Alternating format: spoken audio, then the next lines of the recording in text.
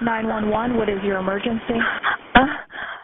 Please, my son called me now that there is shooting in Douglas High School. They are images that stop parents in their tracks. Imagine what they do to kids.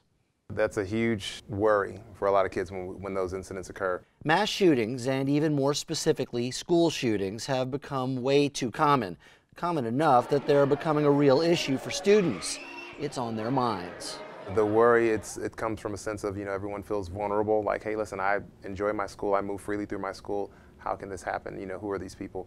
As a family member, I think you ensure your child, your school has always been safe, and we don't want you to live in fear. Communicate to people if you do feel unsafe for whatever reasons. We have opened up some discussion in the classrooms to students, and so they can express their concerns and their worries and their thoughts about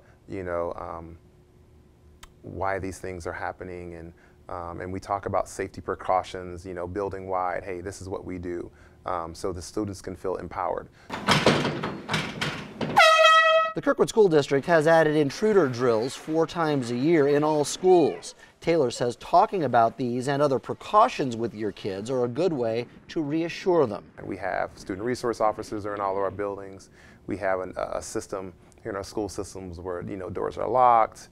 You have a number of staff members who are kind of alert and watching for situations in buildings and outside of buildings. You want to assure your child that, hey, listen, it is okay to go to school because your school and your district has put these things in place. Now the big question will be, is there in fact that second shooter, and where is that second shooter? But what about the images, the TV coverage?